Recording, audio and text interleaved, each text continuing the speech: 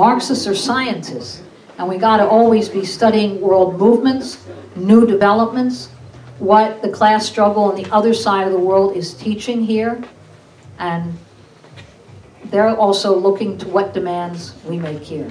I want to talk about a virus, and it's new, and what's unknown is how contagious it is. It's a variation of the common cold. Wouldn't seem like a big deal.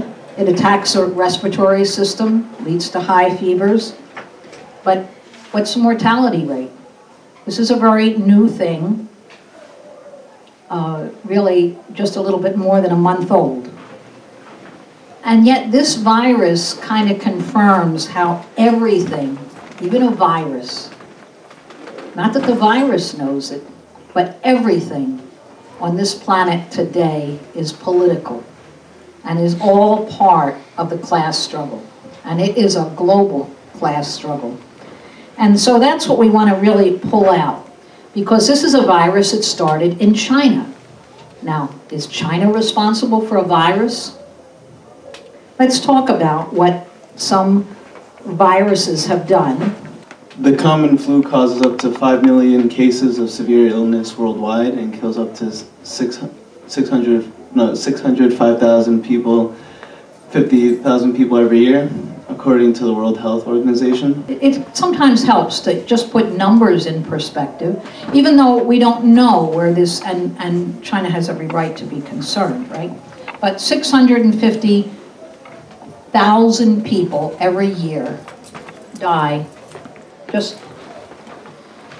from the common flu. In 1918, the Spanish flu virus caused between 40 to 50 million deaths. Between 2014 and 16, the Ebola virus started in West Africa, caused 11,325 deaths. From 2009 to 2010, the swine flu, or the H1N1 virus, started in the US, caused 284,500 deaths globally. 2017 through 18, flu, the H3N2 virus, caused 80,000 deaths in the United States. And 2020, coronavirus started in Wuhan, China, caused 500 deaths there in China. A lot more may be on the way, but this is what China's worried about. They're worried about some of the past pandemics. They're worried about how quickly things can escalate. They're worried about numbers like the swine flu, which started in the US, and nothing was done. Nothing was done. They didn't even gather the figures for another couple of years, and it swept around the globe. Or the flu just the year before, 2017, 2018, 80,000 deaths in the US alone. And then there's all the global figures that they haven't finished gathering yet. So, do they have a right to be concerned? Of course. 2 days later, the Chinese Center for Disease Control had sequenced the entire genome of the virus, a rapidly achieved feat that it will help scientists around the world more fully understand it. For comparison, during the 2014 outbreak of Ebola in West Africa, it took scientists 2 months to completely sequence that virus's genome. Data from Chinese scientists have been published in international medical journals, such as the New England Journal of Medicine and The Lancet, as well as in domestic journals China Science Life Sciences. China's response to the outbreak has been swift and massive in cooperation with WHO's and the international scientific community. It has taken the outbreak very seriously. Party committees and governments at all levels must take novel coronavirus outbreak prevention and control as the top priority of their work, said President Xi Jinping at a January 25th meeting of the Central Committee of the Communist Party. which set up a high-level task force to combat the virus.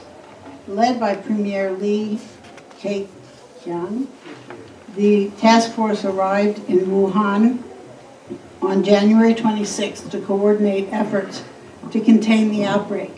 As of January 27th, the Ministry of Finance has allocated $8.74 billion to combat the virus. Now, that's an important summary that Josh, in both describing what the virus is in a very rational way, not in a scary way, and also what measures China was taking. But it gets back to, you know, there are like two stories going on in the world, right? And that's what we want to talk about next. And when I say this is really part of the class struggle today, how to even see or understand this virus, how to handle a disease, what is the responsibility of the government, and how people can be mobilized or not. Two different news sources, two different kinds of news stories. CNN, Fox, Google News, New York Times, Washington Post, and NBC News. It's the U.S., right? Chinese news sources in English. Global Times, People's Daily, Xinhua Net, and CCTV English YouTube. Now I raise this because sometimes, you know, we get asked, where do you get your information? Like there's some secret font. But it's actually very available. It's just coming from China itself and not coming through the filter of the U.S. corporate news, which has totally flipped this story. And that's really the important message here. But it's also so that everyone here has, if they want to do your own online checking, what are some real sources of news from China? And it's interesting to follow what's in the Global Times, or if you're checking out on YouTube, CCTV, they have constant hundreds of small news articles, 1- and 2-minute pieces that are describing a great deal. So let's talk about what the media focus on China is. Before I put this up, maybe some folks want to describe a little bit what you've seen here. What you've seen in the U.S. media. You wanted me to talk about basically what is my impression from what I've seen in the media, right? Okay, what rings true to me is they talk about a lot of deaths. And I think it's, I don't know if it sounds silly to say it, but it just sounds like a bunch of scare tactics to me. And I mean, I've heard things like most of China, most of China is infected, and then they have all of these quarantines and travel bans and things like that. So that's basically what I hear. Yesterday, I saw an article where a worker was home and he received a phone call not to come to work, and he was wondering why he was being terminated. And he was given no reason, but when he contacted his coworkers, he found out that he was fired for being Chinese. And they explained that, they said that customers were uncomfortable with his presence. Same old racist shit. There was a lot of Twitter traffic about this medical worker in China who died, and they said that he had tried to alert China, the officials, of what was going on, and they were ignoring him. And he got the virus and died, apparently today or yesterday. Anyway, so what struck me is that like 2 days later they sequenced the genome and they built all these hospitals right away, and an amazing reaction. And it's just like this totally denying reality of what's going on. Also out of this article, the thing that struck me was that when they did the task force, the bourgeois media here said, they can't be that serious because President Jinping is not the head of the task force. He's probably worried that it's not going to be able to accomplish anything, so he didn't want to be associated with it. But instead, it's the premier, and they go there. They're actually on site. You know, they leave those details out.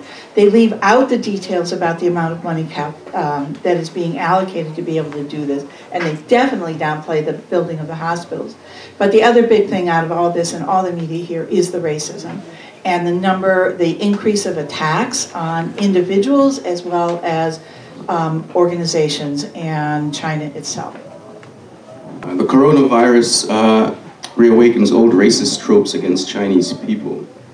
And that's the Washington Post from February 5th. My eyes are still pretty good. Racism shows ugly side as China fights coronavirus. I can't read that headline. Global Times, China, and there's no date, it's just the third one is China criticizes unfriendly US comments amid fight against novel coronavirus epidemic. That's English China, it's a military website. February 1st, 2020. US media focus on China. Authoritarian state, slow response, it's taken 3 weeks. Confusing, inept, ineffective.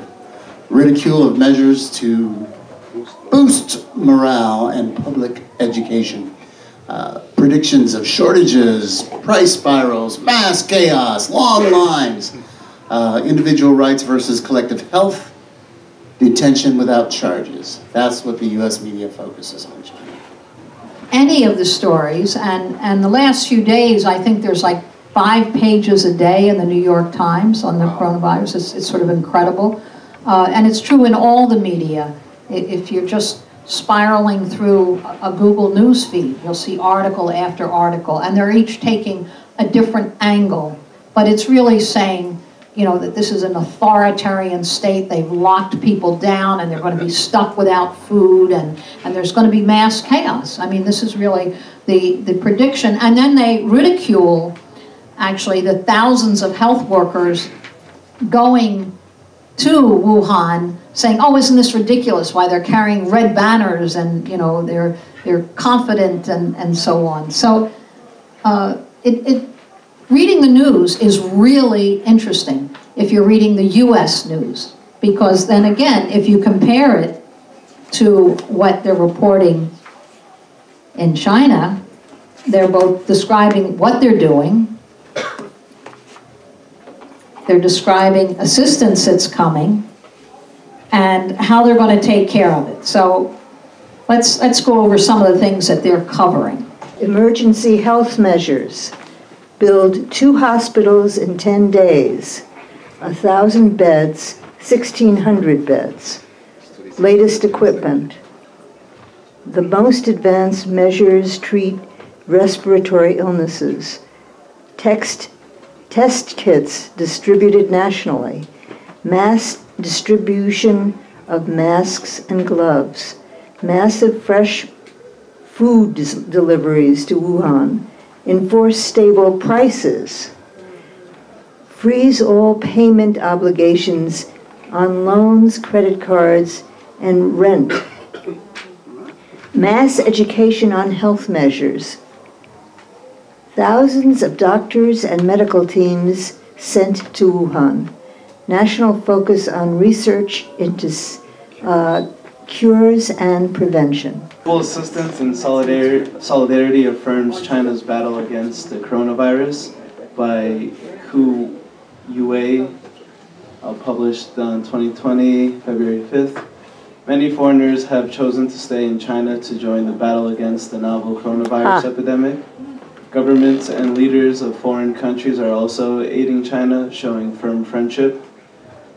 Epidemic prevention and control supplies donated by 21 countries have arrived in China so far. This is just one, I couldn't post the whole article here, but this is one article describing people actually traveling to China, volunteering en masse, coming from other parts of China, and from other countries around the world, in a real mass display of solidarity. and to raise morale. And so that is some of the other coverage. I couldn't find any mention of this anywhere in the US press. And I went looking, I want to say. There are certain news stories I wanted to see. Gee, if they're highlighting this in China, did it get into any of the US press? No. Now, the one thing that has been in the US press a great deal is the quarantine. So let's discuss what the quarantine is and what it means. Because, you know, there's always the image from quarantines in the Middle Ages and what was called the Black Death, you know, from the, and it was unknown and it was terrifying to people. And so the idea of being stuck where there is disease is very scary, right? But how is it, what's happening in China in this area of Wuhan? Partial quarantine, 35 million people, more than 10 largest US cities. Isolate those sick. Restrict public gatherings to lessen contagion. Close theaters, sports centers, shopping malls, schools, and non-urgent workplaces, including offices and factories. Restrict travel. Trains, public transport, air travel shut down. Cancel Chinese New Year celebrations. Testing and monitoring in all public places. Open. Hospitals, health centers, food shops, free taxis for essential trips. So let's really, and I'm sure folks here have seen some things, both in the US press. Let's discuss sort of what you've seen that's really hostile, and also what you've seen. Is this good? Is this an infringement on personal rights or not? Is this a way of combating disease? I wanted to comment that the way they're phrasing this as a really huge negative, it bothered me because it's the hypocritical nature, because just this morning I saw that in Japan, the authorities there quarantined an entire cruise ship with 3,700 people. And two cruise ships? Yeah. Okay, so 2 cruise ships, and at the, you know, on those ships, you're stuck in that room that's like the size of a closet, the way they have it on, you know, on a boat.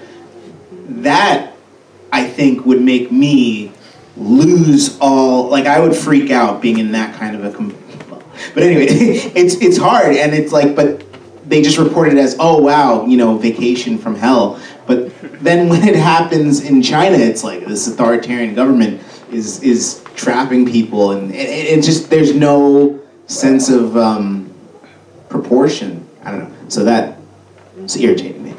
What about what China is doing that shows how superior planning, a system that's built on planning for the needs of people is just more effective in a superior system that tells, you know. One of the shortages that occurred in China during this epidemic was the masks that people have to wear too.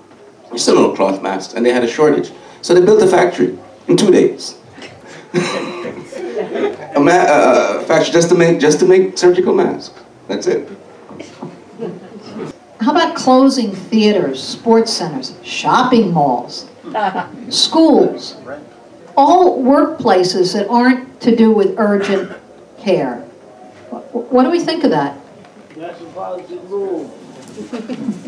Yes. That's where it would spread. That's where it spreads.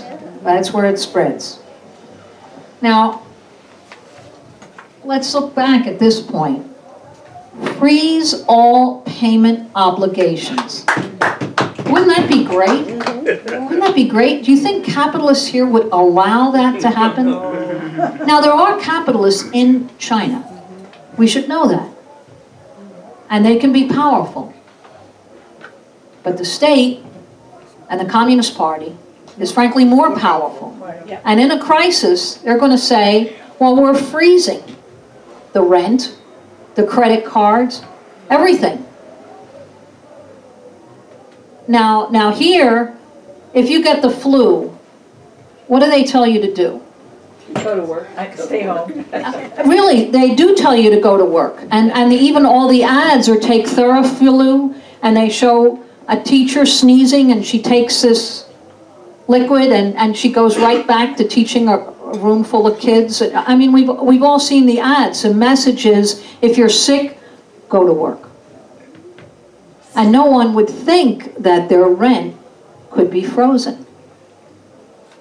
How many landlords would be objecting to that? Everyone. What if every landlord, your rent is frozen for the next month? Would that be allowed?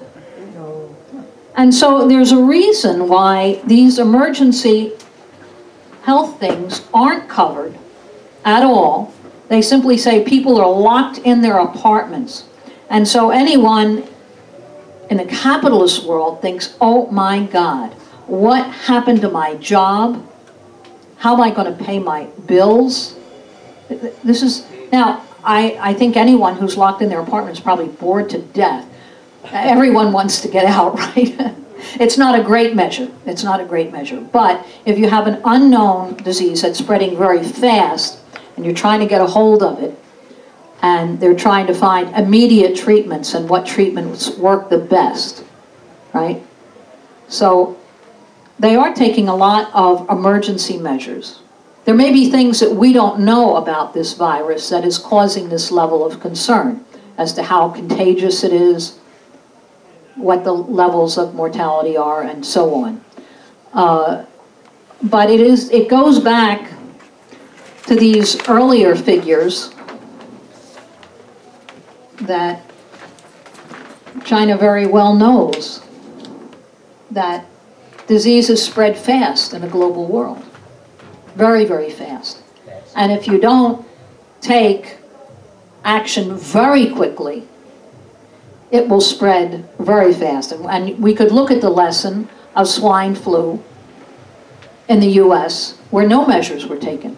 Or we could look at the measure of a flu just last year. It happened to be, they said, the most serious flu season in about 40 years. So it's not that every year there's 60 to 80,000 deaths. It's usually about 20 to 30,000 people in the US that die every year from flu.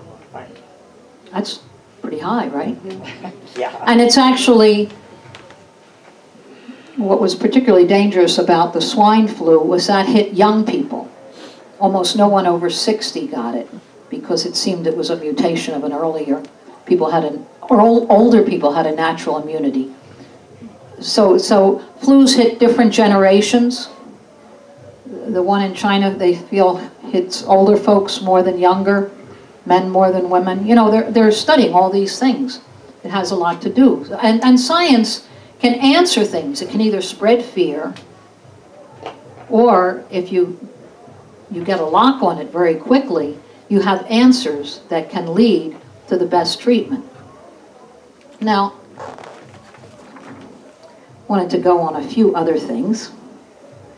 I want to talk about the HIV/AIDS crisis in the US. Because we can't say, well, China did that and we're helpless here.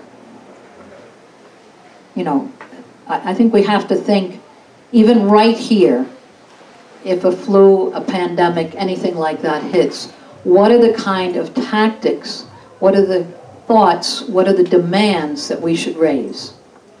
So that's an important part of it. But just before I go into that, just if a few people could describe what brakes does capitalism put on emergency health measures? Well, the health system doesn't want to waste money, as they would put it, on people who are poor and from oppressed communities. And those are the ones who are the first in this country to lose out or lose their lives or be ill much longer.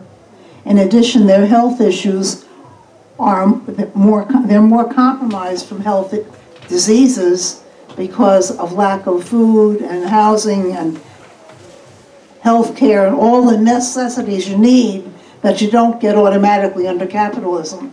And that's a real factor here. I think the way that the U.S. is playing it against China is deliberately to show this is a stupid, crazy country and they have no right to do these things. We wouldn't do that here. And basically, they wouldn't do it where they should do it, when there's an epidemic of disease. And the flu has wiped out millions of lives over the decades of flu epidemics that have taken place. So what China has done is very remarkable. They've set up a very difficult situation for people that may not be able to move out of their own house or out of their own community because of the epidemic that is happening. But they're doing things to try to stop it from spreading to a much larger number of the population. And that's what the U.S. wouldn't give two hoots about, especially of poor people and people of color in this country. Capitalism, since it is a profit-based system, in a crisis like this, it would just make this available to the rich instead of the poor people. In this country, even for workers, you have to earn sick time by working, and and when you have used up what you have earned, you have no more. So workers will go to work sick. Even in a contract with a union like I have, when you run out of sick time, you can probably take some more time, but that's your vacation time. And so, screw that vacation you're going to take this summer. And when you run out of those, your job is still threatened because you're not, you're less productive according to the boss. Of course, you're not because you're sick. Other thing that happens, I think, under capitalism, certainly in relation to the HIV virus, is that under capitalism, the people who get sick are stigmatized, and groups are stigmatized without any rational reason for it. So, for instance, all gay people were stigmatized during the HIV epidemic. Haitians were stigmatized under the HIV epidemic. There was no reason or rationale for it, but they just picked those people. Now, Chinese people are being stigmatized. And it makes no sense, but what it does is it stops people from really looking rationally at what the problems are. In 2012, Workers' World Party's People with Disability Caucus held a forum on the anniversary of the Americans with Disability Act, and one of the speakers gave a talk comparing the response of the United States to Hurricane Katrina, the racist response, to the way Socialist Cuba rescues and responds and rescues the people in greatest need, people with disabilities and seniors first, and is organized to do that.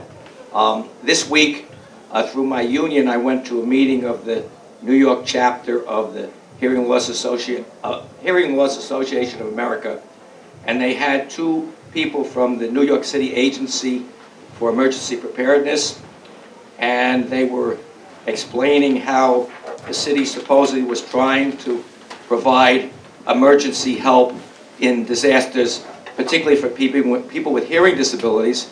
One person asked a question, well, how come people have to fill out this form, I don't need window guards, or some people are familiar with it, as the children don't fall out a window, but there is no form to register people with mobility disabilities that can't get out if there's a power failure and electrical failure, and they didn't have an answer for that.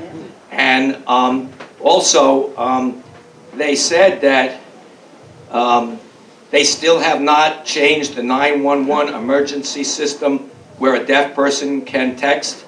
They're supposed to do it in the summer. That's been delayed. They didn't explain why it was delayed. That's where capitalism puts profits before people. Thank you.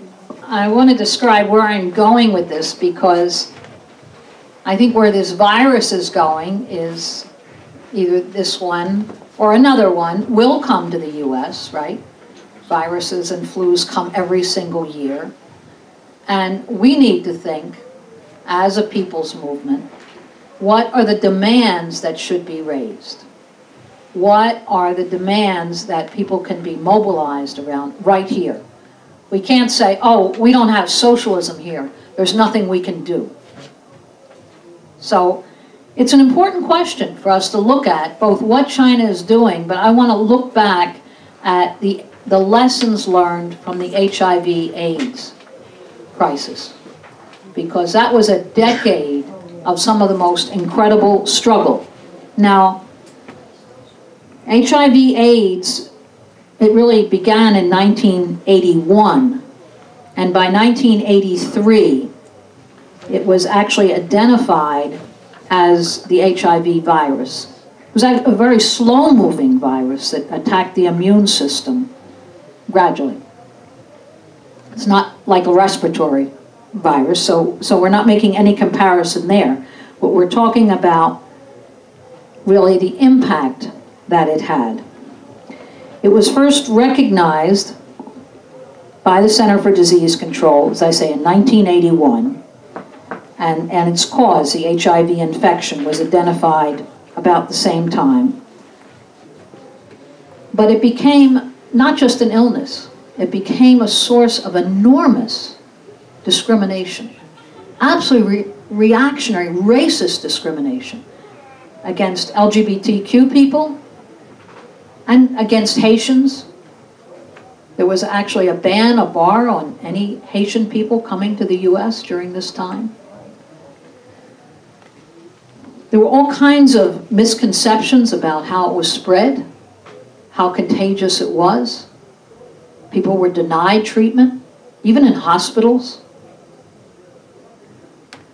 Now, and I'm sure there are folks here that have a lot more experiences. I just want to touch on this, and then we're going to pass the mic around again. But there was a coalition called the AIDS Coalition to Unleash Power, and ACT UP, it was called, ACT UP. It was an international, you can still look it up today, grassroots political campaign. And they said they were going to focus on political action and also gathering information, medical research, treatment, advocacy, working to change legislation, and working on changes in public places. They began, though, with a mass action of mass civil disobedience in front of the US Supreme Court at the time of it was the second National March on Washington for LGBTQ rights. That didn't happen until 1987.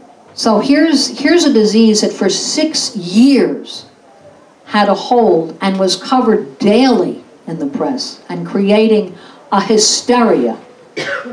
And whole families would be blocked and excluded, and people couldn't get treatment. Now, it went from that action, hundreds of ACT UP members took over Wall Street and to demand greater access to experimental AIDS drugs, and also demanding a coordinated national policy. I mean, when you look back and see how many years it took just to say, let's have a national policy on this. And of course, by then it was spreading worldwide.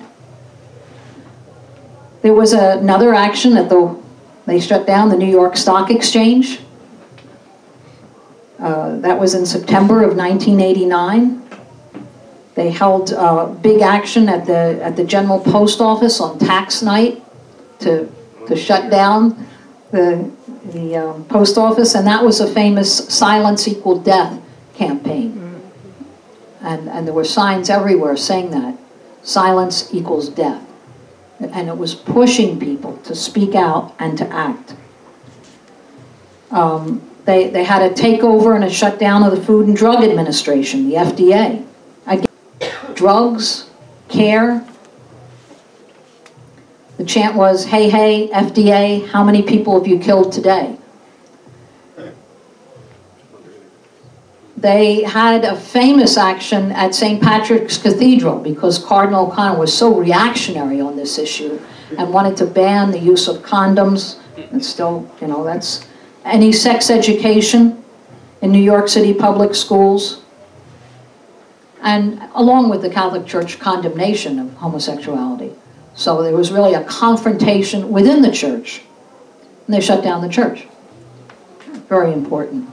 Then, finally, St. Vincent's, which was a Catholic center, medical center, was set up as an AIDS hospital 10 years later. Now, in China, it took 10 days, 10 days to set up a major hospital. to build a major hospital. You're right, to build a major hospital from scratch. 2 hospitals. But it took 10 years to have a hospital where people could go for hospice care, or for drugs, or for treatment of any kind, and be treated respectfully. And that took a struggle too. They actually had to take over parts of St. Vincent's and demand that the religious order that ran it change their attitudes on dealing with people with HIV. And they trained them. It took a confrontation. It took a confrontation.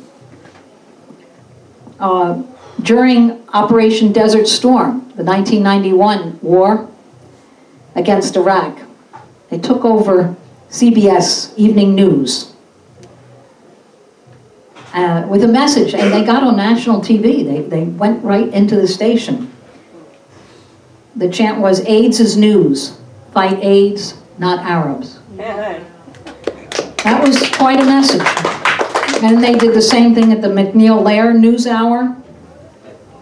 There was a big action in Grand Central Station. I was thinking of that tonight as we were watching the Fuck the Police, NYPD, how do you spell racist, NYPD. Just this last week, there was a big action at Grand Central Station, big banners, money for AIDS, not for war. And signs saying 1 AIDS death every 8 minutes. That's what the toll was at that time. And all across the country this began. This is a movement that began in New York and on the West Coast, and then everywhere. Different very radical demands were raised, and actions at the Department of Health and Human Services by '91, demands for compassionate and a comprehensive national policy. It was a big deal when even a celebrity at the Oscars or something would speak out and say, we needed a policy toward AIDS. It was 10 years into the disease. The demand for treatment efforts, full-scale national education programs, research, that was the biggest demand. And then as new drugs came on, they were prohibitively expensive. So unless you were very wealthy, and it wasn't covered on insurance. That was another struggle against the insurance companies. Against the insurance companies. That these drugs should be covered. And so there were all kinds of actions and sit-ins and whatnot at the insurance companies to provide basic coverage. So all of these things, and as I say, I'm sure there are folks here that know more about this, and we could think about it with other diseases, but it does take a struggle. It takes a struggle, but we should never say, well, because we can't do what they're doing in China, we can't do anything. No, we got to be able to make real demands, clear demands, demands on the insurance companies, demands on the media, demands against the government as to why there isn't a policy, whether it's for flu, killing 80,000 people last year. Why shouldn't that have been a national program? First thing I want to say is the ruling class was very slow to push for any real treatment for HIV disease. I worked at Cabrini Medical Center, which has since closed then, but we had floors of patients that all had HIV or related problems, and they were there for months at a time. And many, many patients died in the hospital because there was no real treatment for the longest time. It was all based on treating the symptoms, but not actively treating the disease. And that was true, I'm sure, at St. Vincent's as well, which is the other Catholic hospital in that community that caught a lot of the patient population. And the stigma was terrible. And this, for the most part, most of the staff in these hospitals did not want to deal with the disease at all. And the care the patient got, most patients got, left a lot to be desired. I mean, at Cabrini, we did have a number of doctors who were sympathetic, largely men, gay men who were doctors who worked in the hospital.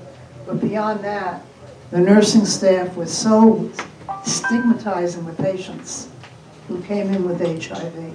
And I'm sure I'm giving you an experience based on working in an emergency room where there were nurses who didn't want to touch these patients, didn't want to deal with them. And it's an example, and I'm sure that wasn't the only hospital that was true for, but it was a major, major issue in New York City.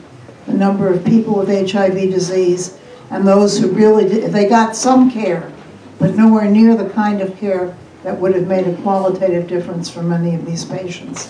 And really it was based on no real start to find an answer or drugs that would work. Today there are lots of drugs out there that people who are HIV positive can take, and it's giving them a longer life because they can control the situation more today than they could then. In the 80s, between the stigma and the lack of concern of people taking care of patients with HIV disease, it was horrendous for the patients. I mean, there were some people who cared, but for the most part, it was a very stigmatized disease. And the response from healthcare workers left a great deal to be desired. While Sara was performing a wonderful statistic showing the really class struggle in the world in response to the people's health, I wanted to mention two very important points. One of them, I was thinking about Iran. I have to do that because I come from that part. We do have an anti-imperialist system, but we don't have a socialist system. And our country responded very friendly to Chinese people. And they said, we are ready to do anything you want. Russia also responded, Putin responded very nicely. China had, as Sara said, a lot of friends around the world who responded nicely. Exactly opposite to reactionary position of the White House, saying that the virus is helping U.S. economy. So how could a person be a monster to say that the virus in the United States is helping our economy in United States, and whose economy? A big capitalist. And those who want to isolate China, they did that to such an extent that a lot of people are talking now it was a biological attack against China by Russia, by United States. They even writing about that and things because of this reactionary position. But come back to my situation in Iran, we do have this problem in Iran too. So I agree with Sara that we can't put our hand on each other and say, no, we can't do anything. We have to mobilize the people. One aspect which helped me during this coronavirus in an ideological struggle inside the working class in Iran was the question of China itself, because as we know, the question of China, is it a capitalist system, is it not a capitalist system, what happened, it gives a lot of opportunity to bring the left to the right position about China. That could never happen with this. When I see Sara talking in such a detail, I was hoping I can get a copy of the speech to take to our left friends and comrades who are confused about the situation of China. Because the competition in the final analysis between capitalists and socialists is to show who serves the people. It's not who has more weapon. You need weapon. But really, people of the world would look at China, how they're fighting coronavirus, and how United States fighted HIV. So I don't think an opportunity like this happens a lot. So parties should seize that opportunity, and at the same time, I hope they can explain to the left and show the party position was right. Although China is using capitalists to develop the productive forces, but the party is there and there is socialist section. Without that socialist section and the leadership, we won't be able to do that.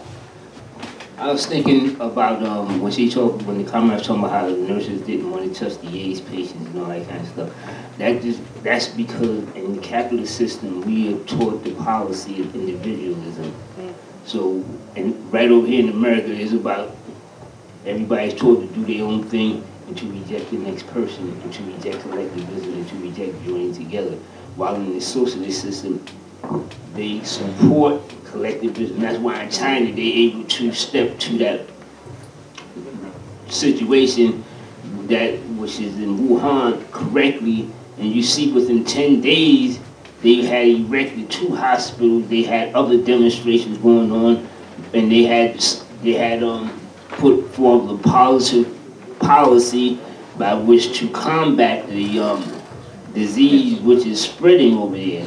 While over here in America, they couldn't do nothing like that because the decisiveness and indecisiveness and disunity of the capitalist system is so widespread. So over here in America, we don't never really, and not just in America, but anywhere in the world where capitalism is the dominant system, you have the spirit of individuality prevailing.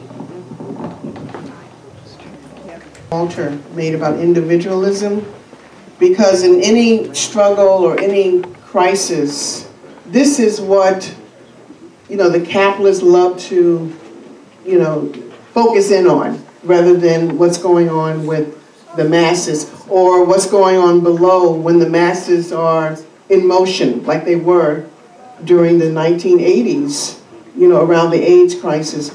I just want to say this too, before I get into another point. The AIDS crisis, and I don't think we can say this enough, it really impacted the movement big time, including our own party.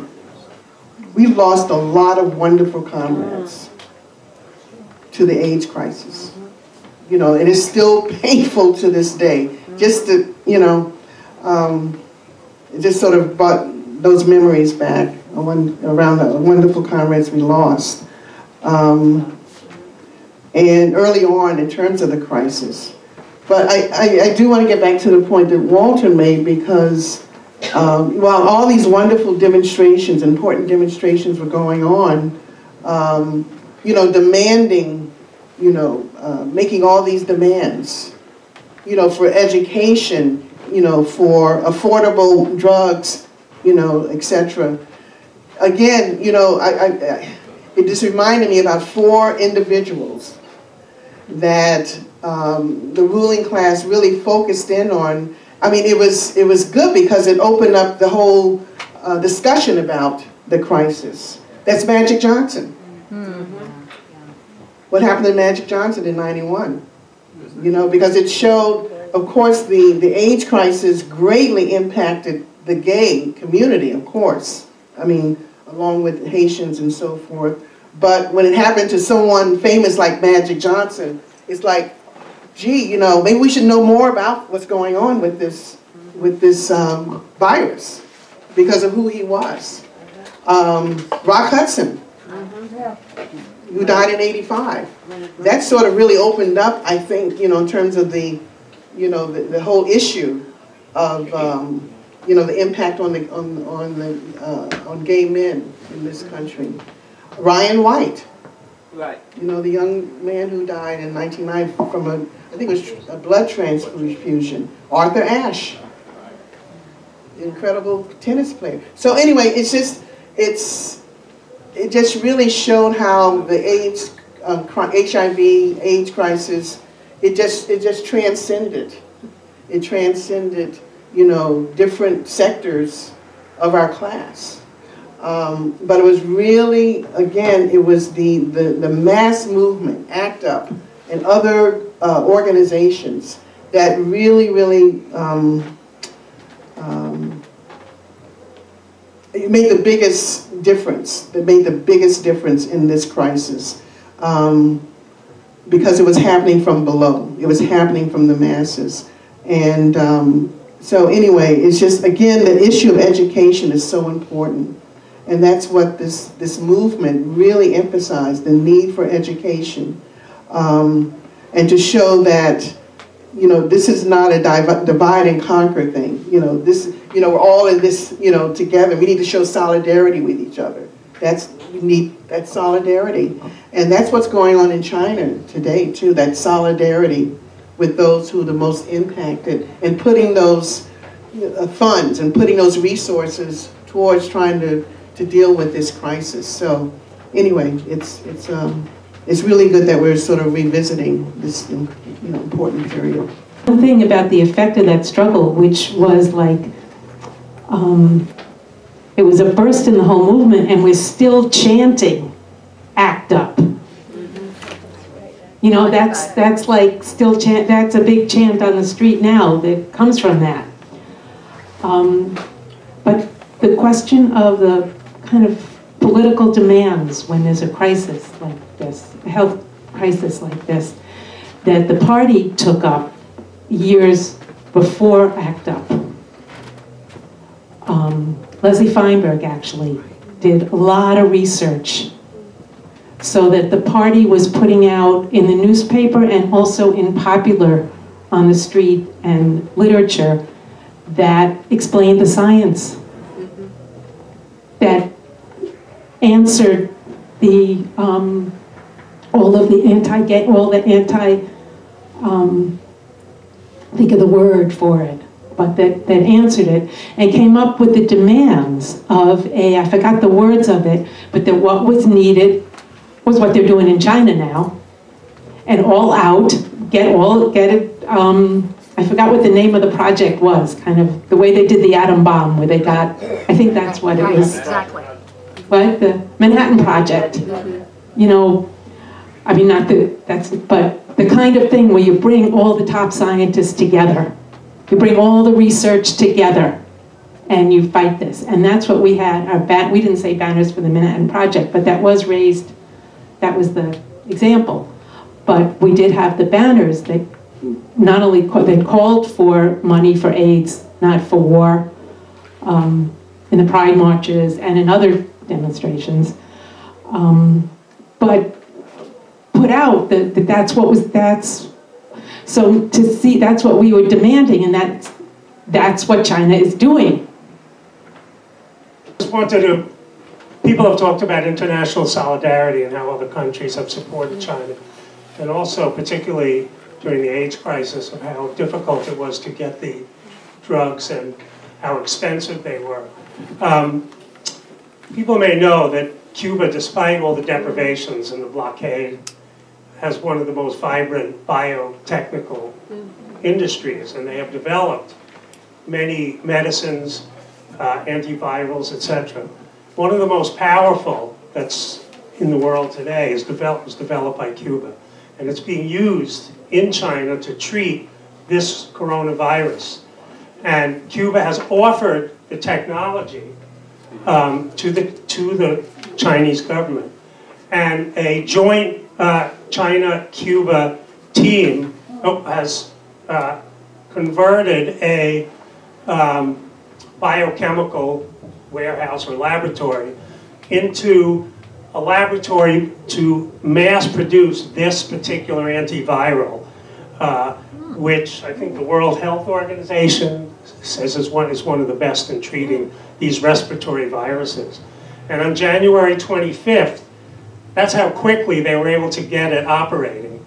January 25th was, 2 weeks after they discovered this virus. Cuba has helping China, the Cuban and Chinese scientists are mass producing this antiviral, which is being distributed no cost. I mean, the Chinese government is paying for the research and the development and the production.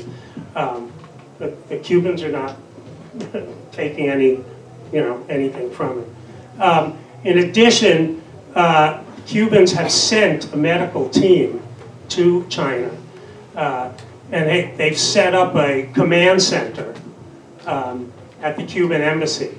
And one of the things they're doing is they're following every Cuban national that's in China. They have the name and are in contact with everyone. None of them have been infected so far, but they're following, you know, each one. There are students studying there. There are diplomats and workers, scientists, and other medical professionals. And Cuba has been able to follow everyone. And that's part of their health system in Cuba, is that they know where everybody is and what their condition is. They have the doctors visit everybody. And, you know, it's part of the reason to support a quarantine when there's an epidemic like this, is that it enables the government and the medical teams to follow everybody, to know where everybody is and know the condition of everybody. And the Cubans are also offering, you know, their medical support. They may be sending more doctors, you know, into China, you know, if they can. Of course, you would never read anything about this in the U.S. media. In fact, in the U.S. media, all the articles about Cuban doctors lately have been that the Cubans are trafficking in doctors. They're calling them slaves. They're not being paid enough. They have party officials standing over their shoulders so they can't defect. I mean, just nonsense. When you tell the Cubans that, they laugh. You know, most of the Cuban doctors overseas are volunteers. You know, they're not being forced to do it. And finally, in international solidarity, the Cuban government and the party has put out a statement in support of what they call their Chinese brothers and sisters, offering support, offering concern, and whatever they can do, and saying, we support you, we're concerned about it. And despite what other people are saying, criticizing you, you know, we have confidence in your ability to deal with the situation. And that's what true international solidarity is.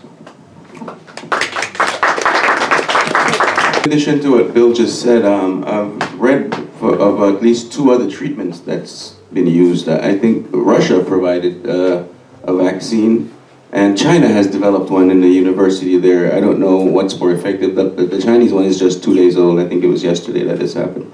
I haven't read anything else about it. So there's at least 3 treatments right now that I'm aware of. I didn't know about that Cuba's antiviral was being used in China. So that's 3 at least.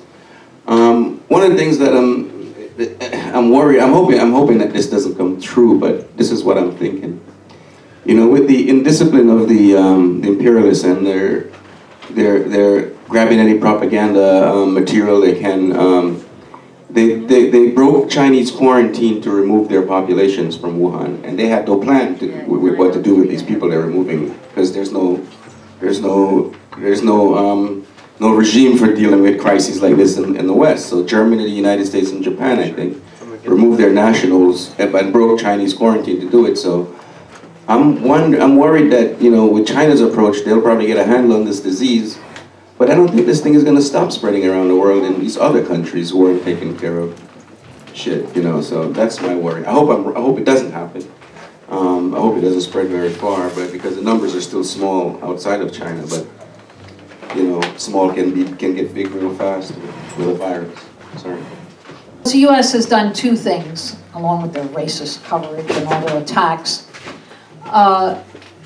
And their worry about what this will do for the stock market and oil prices and all kind. I mean, it's really horrendous, the news articles that you see. They're so self-serving, how they're going to make money or lose money on this. But they have barred anyone from China who's Chinese coming into the U.S. They did bring back 5,000 U.S. nationals to the U.S. and asked them to self-quarantine. They quarantined a handful who were running fevers.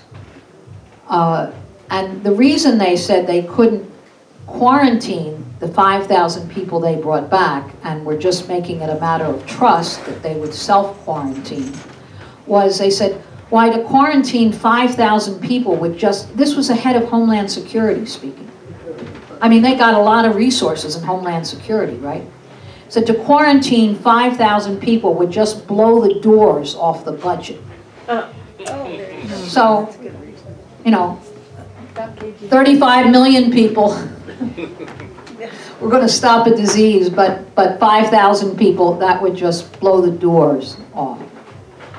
See, so these are real questions, because it does show that science, cooperating and collaborating, that's the other thing, and that is that the pharmaceutical companies in this country want to own a drug, and they don't want it commonly shared, and they don't want the sequencing, even of a disease, known by everyone. That frustrated them, that China immediately made this known worldwide within the first 2 days of the, and encouraged everyone to start doing research on it. So, in every crisis, and this is true whether it's a medical crisis, whether it is a tornado, a flood, a fire, whether it's Trump, whether it's a war, every crisis, the response has got to be to not get demoralized, but to think, what are the demands? What is it that people need right now? What is it that the government should provide and is not? And also, how do you concretely build solidarity? How do you break down fear? And those are some of the lessons that the whole world is learning in this example in China, because they're showing medically how they're fighting it. They're showing economically how they're fighting it. But they're also, all of the coverage is the solidarity of people coming to help. And that is such a lesson. So I'm going to encourage you to look at some of the Chinese news services. Let me end on that point, because I think we want to study this. We're scientists here. Marxists are scientists. And we got to always be studying world movements, new developments, what the class struggle on the other side of the world is teaching here. And they're also looking to what demands we make here.